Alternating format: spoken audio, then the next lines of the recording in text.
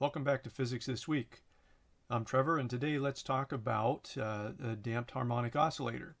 By the end of today, we're going to show you the equation of motion for a damped harmonic oscillator.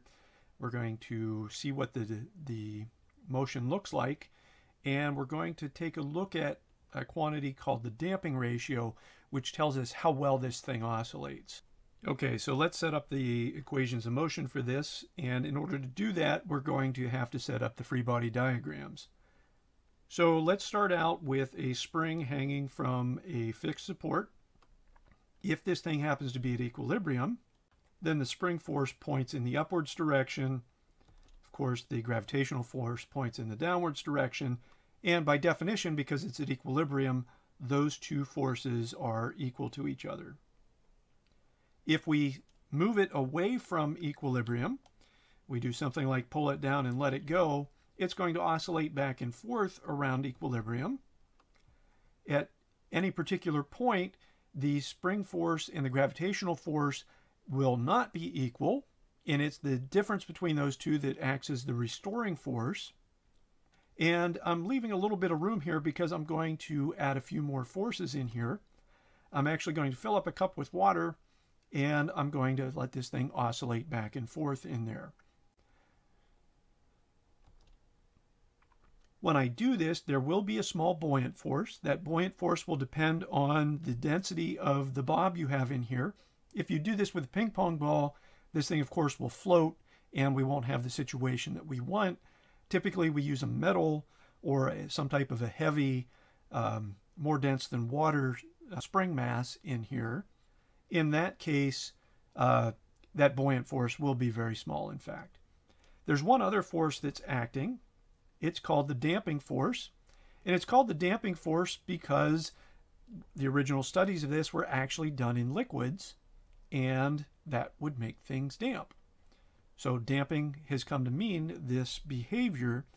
In particular, when the damping force is linearly related to the velocity. Of course, it points in the opposite direction because if you're moving forward, the damping force acts as a resistance in the opposite direction. But it's a linear type of relationship. If this is a squared relationship between the force and the square of the velocity, then the mathematics gets a lot more complicated. And in fact, that doesn't match up with most physical systems that we would ever take a look at here. Now, something to remember is that buoyant force, as I said, is nearly equal at all points unless you have something that's oscillating through a very large depth. In that case, the buoyant force could change. And of course, the gravitational force is equal at all points. So what that's going to do is it's actually going to shift this equilibrium point just a little bit, either up or down, depending on the size of the buoyant force. But because it's nearly equal, we can use that same trick that we used with the regular spring system.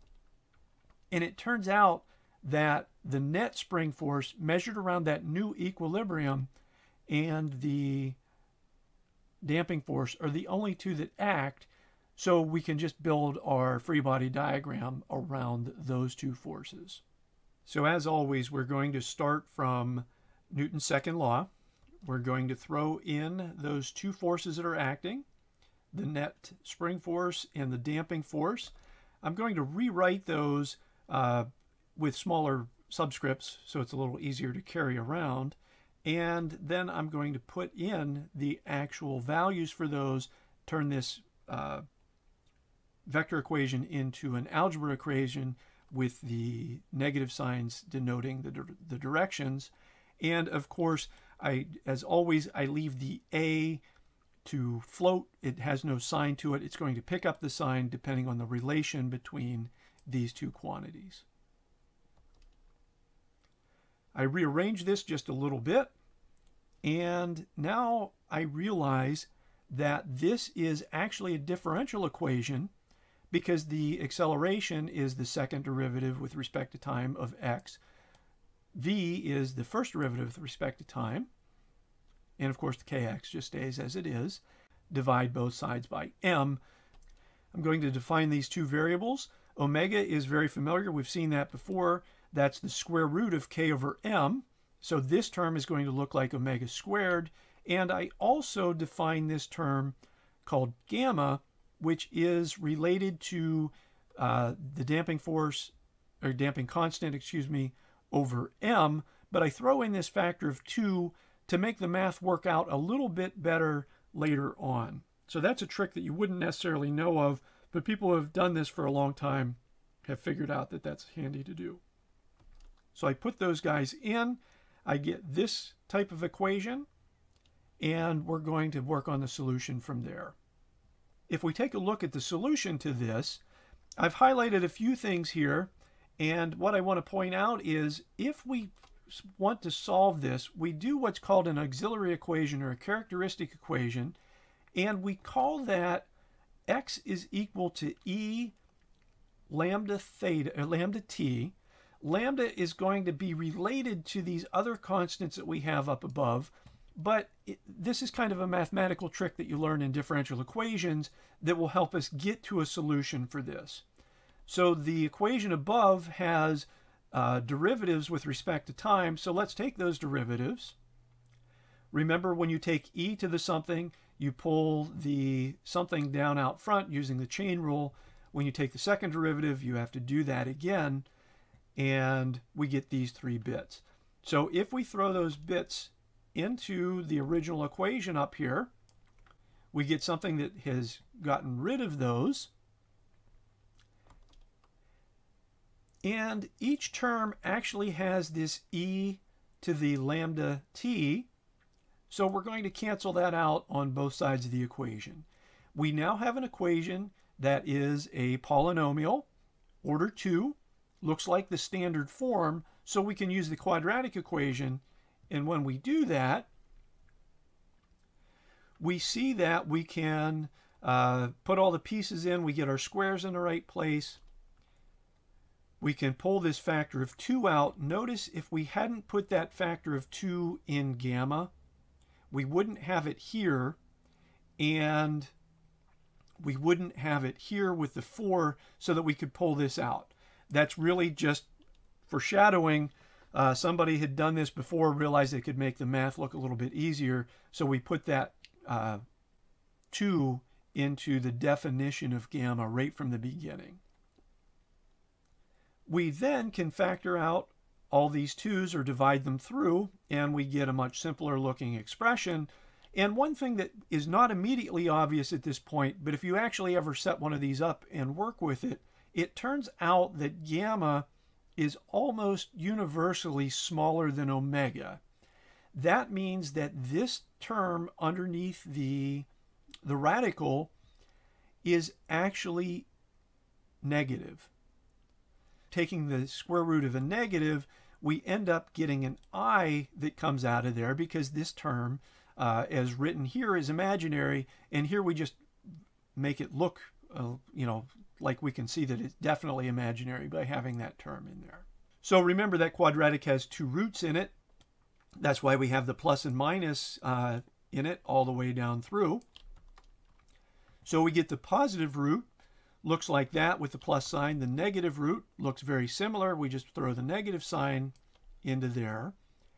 And we could put either one of those back into that characteristic equation, or one of the things you learn in differential equations is that if you have one solution and you have a second solution, a linear combination of those solutions will get you the general solution. So the general solution is a combination, a linear combination in particular, of these 2 guys. The A and the B here are the factors that you put in to make all the possible solutions that are available. So for example, A could be 0, B could be 1, then we get situations that look like this up above, or we can make different combinations of that general solution. Okay, so we're going to take that general solution, going to factor out that e to the negative now gamma t, and then there are a couple of tricks that we can do here with these guys. We're going to combine those exponential terms. The amplitude comes out from that. It's some combination of these two guys with these guys put together. And we're going to use the fact that e to the I theta is equal to cosine theta plus I sine theta. And with a little bit of playing around, we find out that we can rewrite this as just a pure cosine function with a phase angle that varies depending on where we start our clock relative to where the spring is in its motion. And we also finally define this omega primed to be omega squared minus gamma squared. That makes this equation look a little bit neater. We don't have to carry around this guy. We calculate this, we throw it into the equation, and then we go from there. So this equation looks a little bit easier to work with than the equivalent equation that was written up at the top. Again, making clever use of a few definitions. So let's take a look at the individual parts of these. So the A is the maximum displacement of the pendulum bob, and I have that in here as 1.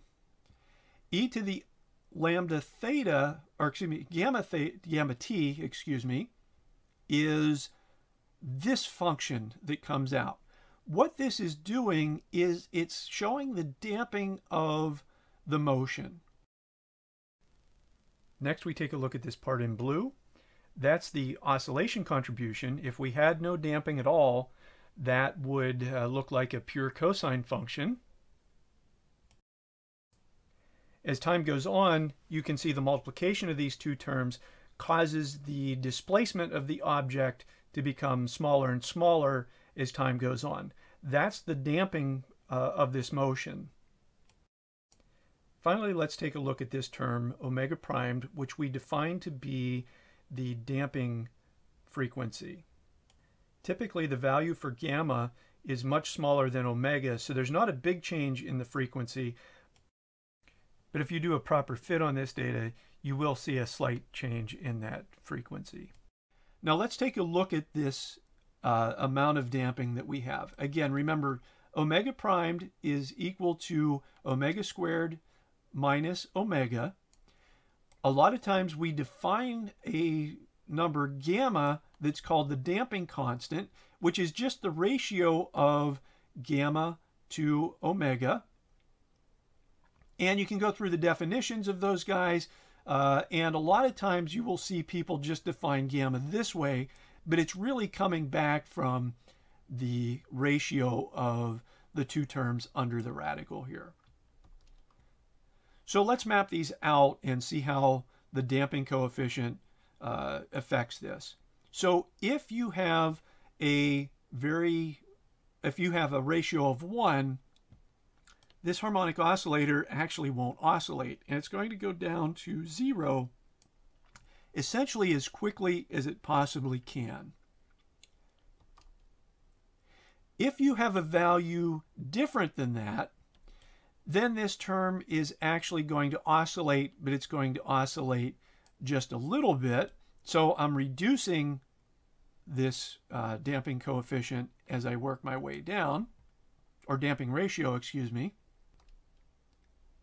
And you can see there, as I make it smaller and smaller, this oscillation gets bigger and bigger. It goes more times before it dies out. And again, making this even smaller, you can see this number gets even smaller as you go, so that the damping is much less. You get larger oscillations for a longer period of time. Okay, so a quick review of what we've talked about here. In order to figure out the damping coefficient and the damping equation of motion, we had to start out with two forces acting, the net spring force and the damping force. Together, those gave us the mass times the acceleration according to Newton's second law. The damping force is some constant times the velocity. It goes in the opposite direction to the velocity, and in most cases that are actually physical that we want to be able to look at, we have a linear relationship between those two. We put together the equation of motion, and doing a little bit of differential equations with that, after defining a few simple variables to make things look a little bit neater, we end up with an equation of motion that looks like this, where this term underneath is defined to be omega primed, looking like the difference between omega and gamma with the squares, and then take the square root.